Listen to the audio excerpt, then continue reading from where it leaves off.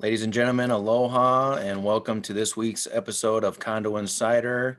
My name is Jonathan Billings. I will be your host today, and we will be discussing effective 1 hour board meetings.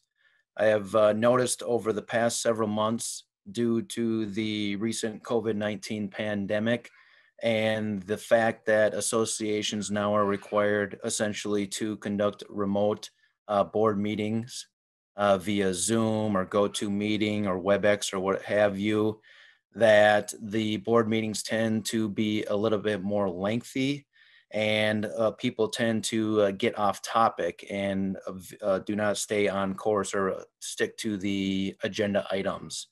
That being said, I have prepared some slides today that I think are beneficial for board members to review and to consider when you are conducting your board of directors meetings. That being said, I've prepared a couple of slides that I'll put on your screen here in the next second, and we kind of will go through those slide by slide. That being said, just as a reminder for board members and owners that the board meeting is a critical time for the decision-making process and implementation of policy for your associations. What we have been seeing in light of the recent COVID-19 pandemic is that sometimes these board meetings tend to become a little bit of a social hour just due to the fact that people are not getting a lot of interaction with one another. However, it is important to remember to stick to the topics of the agenda and know the reason for your board meeting is to make those decisions and implement your policies.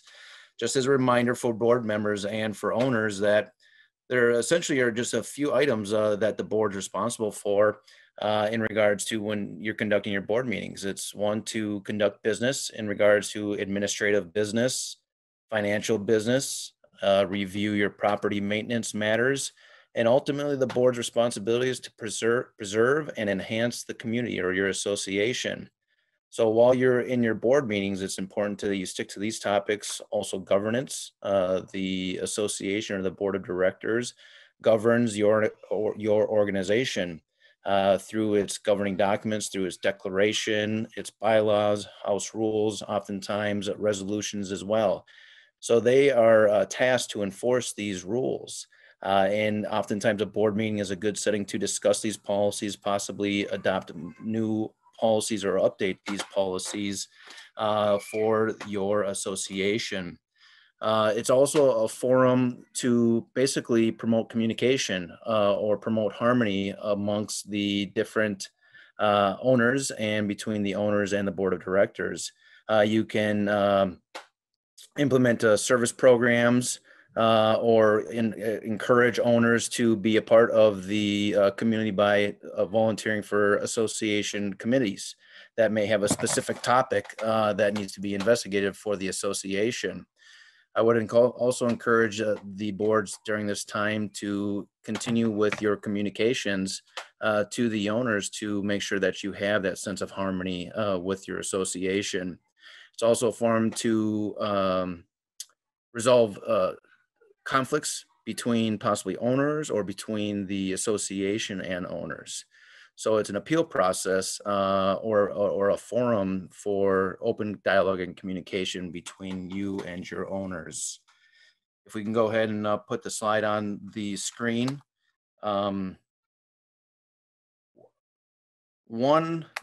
item I would definitely recommend to board members, current and new, is one, to review what your obligations are via orientation. Oftentimes, not oftentimes, actually, every year new board members are elected to your association's board of directors. Sometimes board members are appointed if a vacancy appears or if somebody changes ownership and they have to leave the board because they are no longer an owner. So I would recommend for new board members and current board members to, on an annual basis, really review what your roles and responsibilities are to make sure that you're staying up to date with all of your different tasks and responsibilities, and to make sure that you are have a clear understanding. So a couple of the items on the slide that's on your screen are the roles and responsibilities of the board of directors. So just as a reminder to board members that you do have a, excuse me, a handful of responsibilities or obligations to fulfill when you are sitting in the seat of a board member. You have your fiduciary responsibility or fiduciary duty, which is made up of a number of items, such as a duty of diligence. Essentially, as a board member, you need to make sure you're acting in a reasonable manner, like any prudent person would under similar circumstances. You need to do a duty of good faith. You need to be honest with your dealings and make sure that you're not out on the board for self-interest or to promote any kind of self-interest or any kind of personal profit when you are sitting on the board. You have the duty of loyalty again, which is really actually, let me correct myself, that's to make sure that you have the interest of the association in mind and not your personal interest. So no making secret profits in regards to when you are sitting on the board. You have your duty of obedience that you should follow the laws and their association's governing documents that have been established for your association. There is the business judgment rule, essentially that kind of incorporates or would look at, did you perform certain duties that any reasonable person would do? There are a number of items that they would consider if something ever were to transpire that may adversely affect you or your association as a board member. And they'll look at, did you fail to act in good faith when performing your duties? Did you fail to act in a reasonable manner that another reasonable person may consider in the best interest of the association? And did you look out for the best interest of the association in your decision-making process? So back on your slides, you'll note that there are a number of different officers that are obviously part of the association's board of directors. You have your president or your chair, oftentimes of your chair of your board of directors meeting, who is the president of your association but chairs the board of directors meetings. So what is the role of the presiding officer? Essentially, they open the meeting on time, hopefully that you will have a quorum. They announce the presence of a quorum and establish the quorum in order to conduct business. They establish the meeting agenda and what items need to be discussed on your meeting. They set the agenda with some help of the other members of the association or board of directors and property manager. They keep the discussion focused. Again, oftentimes what I'm seeing during this whole COVID-19 pandemic is that the discussion is not staying focused on the agenda items. It is recommended that you put actionable agenda items onto your agenda. So the role of the presiding officer or board president essentially is to keep that wandering discussion or that confusion off the table. Bring the board members' attention back to the motion at hand. And they should be keeping the meetings from becoming unreasonably long. And we'll be touching on the possibility of having a timed agenda where the board may want to consider establishing a timed agenda to keep those items on track. If you refer to my slide again, you will see that there are obviously the president we discussed, the presiding officer we discussed. The vice president essentially steps in for the president when he or she is no longer there. The secretary, they have some duties such as reviewing the minutes prior to approval, signing minutes, signing documents for the association. The treasurer has a responsibility to review financials. Depending on the resolutions or policies that you have in place, may be authorized to perform certain additional duties such as investments, and they review and sign the association's tax returns. The role of the managing agent and on-site manager, that is another duty, or essentially as a managing agent or an on-site manager, we act as support staff for the board of directors.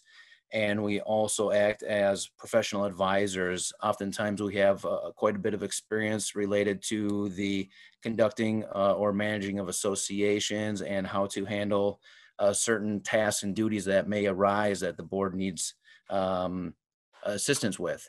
I would say board members, it is important to remember that there should be a chain of communication that is clearly defined and possibly even a policy. I have had some associations where they have a code of conduct where it clearly defines how the communication should work between the board of directors and the managing agent and the board of directors and the on-site manager to make sure that there's a clear definition or clear chain of command so there's no confusion in regards to what tasks are being accomplished.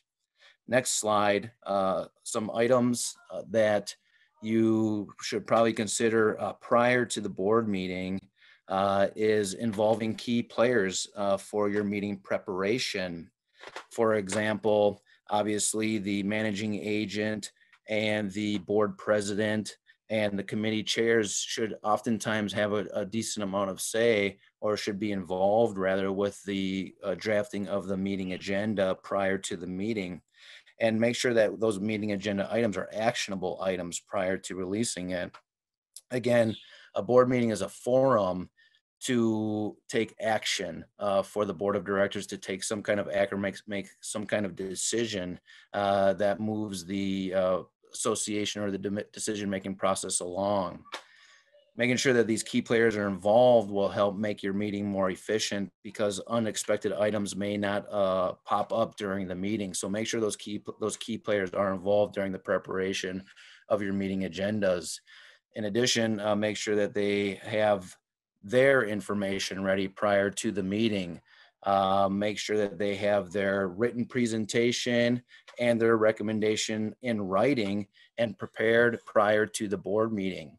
Back on your slide, there are just a few items that are fairly standard for all property managers and board of directors to expect is to have in advance the agenda, the meeting minutes, the financials / treasurer's report, committee reports, and supporting documents. Again, put those out in advance, at least a week, preferably in advance, so that the board of directors can have an opportunity to review and think about what their position may be with certain decisions before them.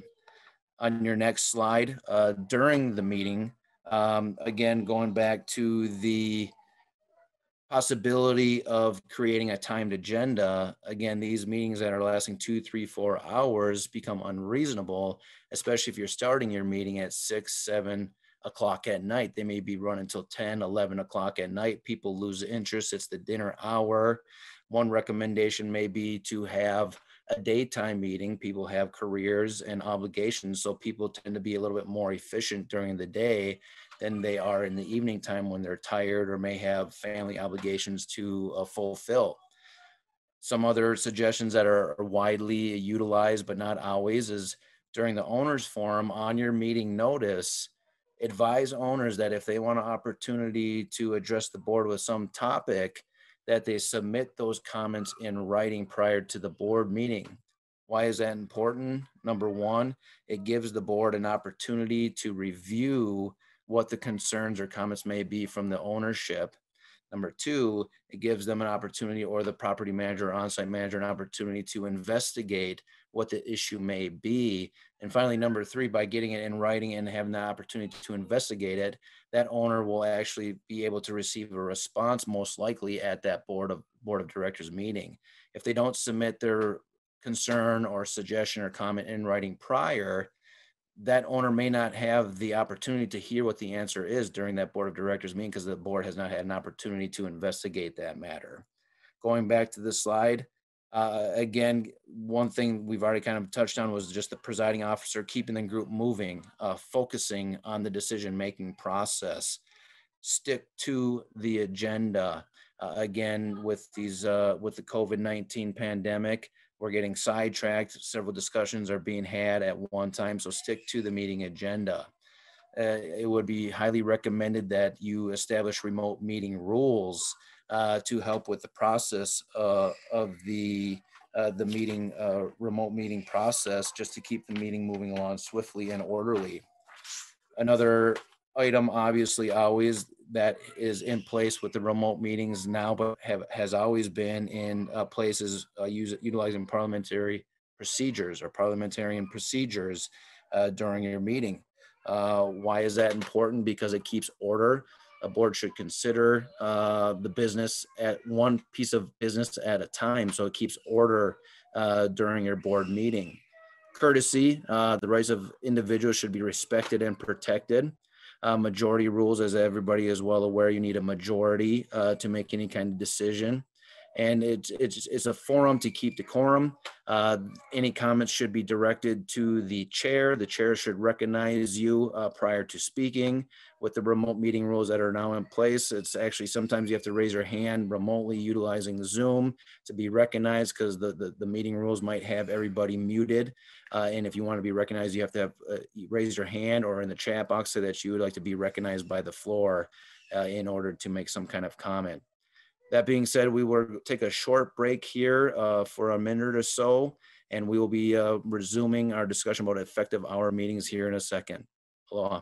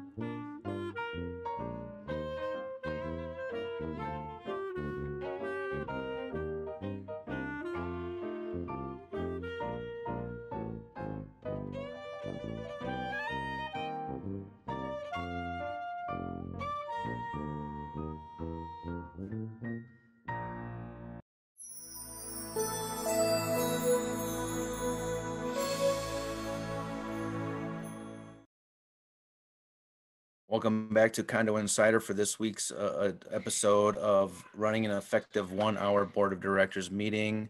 We have touched on the roles of and responsibilities of the president, vice president, secretary, and treasurer, the role of the presiding officer of conducting your board of directors meeting to keep you on task during the board of directors meeting. And we have touched on basic reasons to utilize parliamentarian procedures to keep your decorum in order and to stay in order, stay on topic of your agenda items. That being said, it is always moving on from those topics. It is always recommended that the different officers, if they may be providing a report or the committee is providing a report, that they provide that information in writing prior to the board of directors meeting. So on your next slide of conducting a board meeting, it refers to financial review and treasurer's report. That being said, obviously the managing agent is providing a financial report that sometimes, depending on your association size, may be about an inch thick or maybe just a number of pages. That being said, to keep a meeting moving on efficiently, I would recommend that a treasurer put a report in writing highlighting the different aspects of your financial documents. Specifically, what is the association's estimated net worth or owner equity that is found on the balance sheet, which is made up of the association's total assets. And when I say total assets, I mean your operating accounts, your reserve accounts. In addition, on the written report, I would recommend that they look at the year-to-date actual budgeted operational revenues and expenditures versus the actual revenues and expenditures. Identify where the variances are, provide a short explanation of why those variances may be there. In addition to the year-to-date figures, I would recommend on your written report that you include the monthly variances in regards to revenues. Were the maintenance fees collected less or more than was anticipated? Which line items on the expense side came in higher or under than anticipated? Though that should be a reoccurrence on your monthly financials. Another item that I think makes things run smoothly and more efficiently during a board meeting, on your treasurer's report, itemize your different investments that you may have in regards to what do you have invested in different CDs or certificate of deposits or CDARs or money markets. Identify when the maturity dates are, the interest rates. Why is it important or more efficient to identify that? Because it allows you to keep track of that. And when the time comes to roll over those CDs, It is clearly defined in that written treasurer's report at the board of directors meeting. That being said, in order to keep meetings more efficient, I would recommend that if it's not already in place, that the association establish a policy or resolution for investments that may authorize the treasurer along with the president, or the treasurer along with the finance committee, to essentially review those investment options when they come due, and have the authority or decision-making power to either reinvest those funds or to keep those funds liquid if needs be for future capital expenditure. So in order to keep your meeting efficient, I would recommend that you do have an investment policy in place. If you don't have an investment policy in place, having the certificate of deposits and CDs itemized on your treasurer's report will keep the items condensed and concise, and be able to make those decisions fairly rapidly. If you do have to invest CDs, make sure you have a spreadsheet available that shows the different terms and the different interest rates that may be available at that time, just to keep the meeting running efficiently. Moving on to the next slide that has been prepared. Oftentimes in the board meetings, discussion just continually goes on and on and on without any kind of decision being made by the board of directors.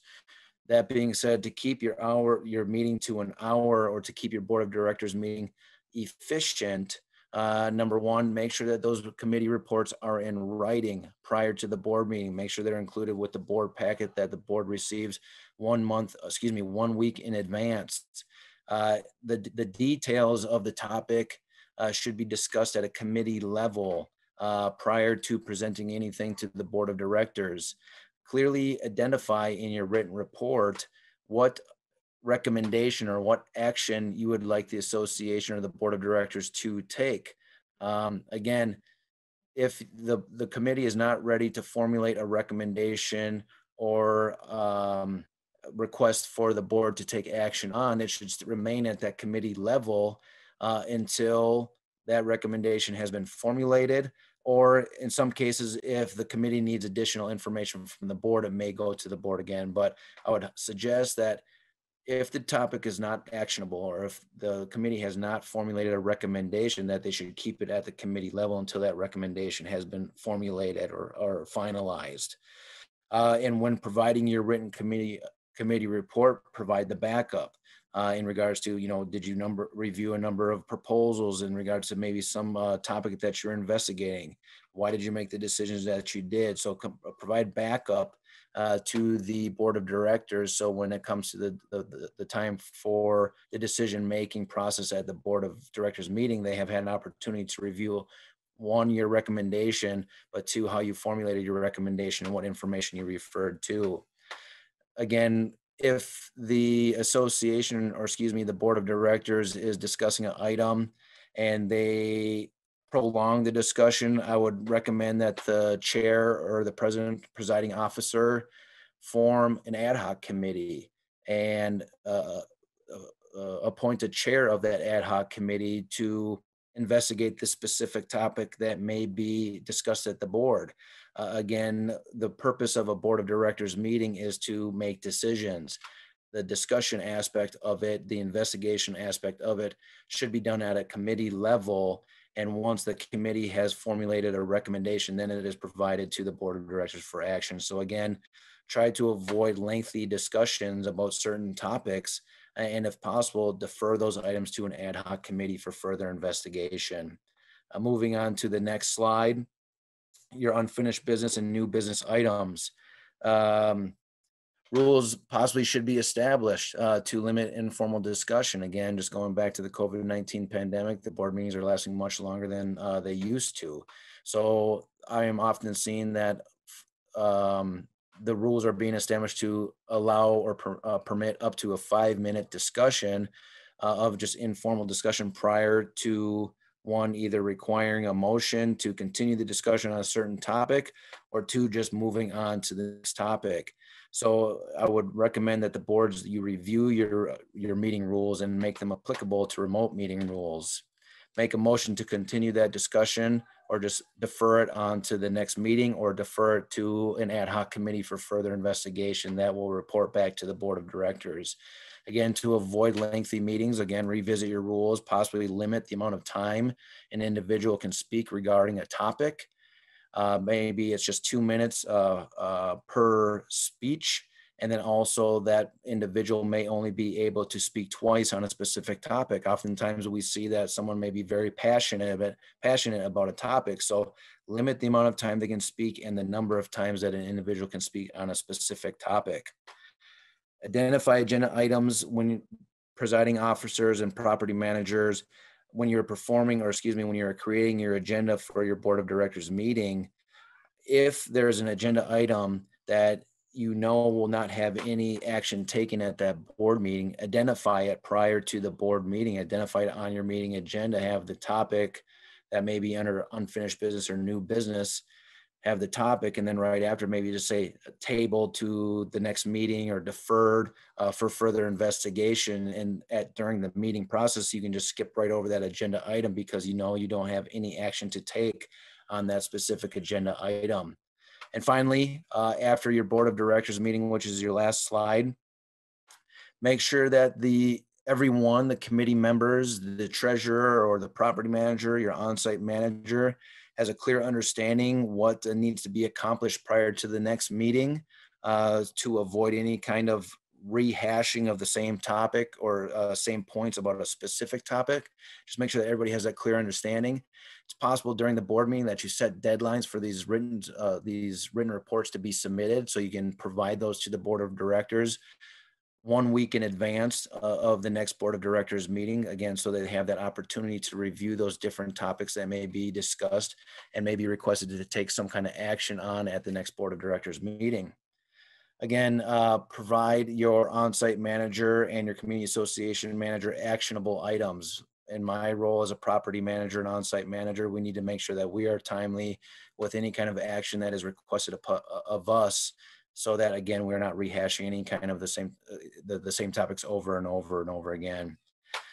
Someone in my position as a property manager, it's key to draft the minutes timely, provide those to the board of directors for review to make any kind of corrections, and so that people can have a reminder of what kind of topics or what their objective is between the board of directors meeting.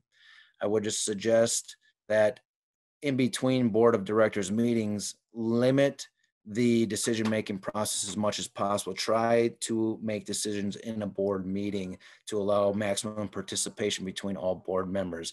Sometimes emergencies do arise and decisions need to be made outside of a board meeting, most likely via email.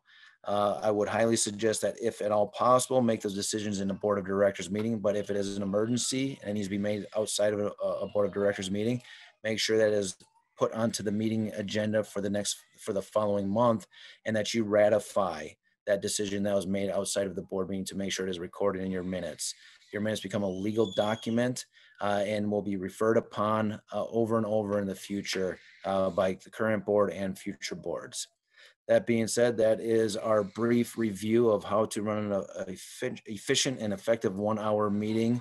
And thank you for your time. And we will see you next week at the Condo Insider. Aloha.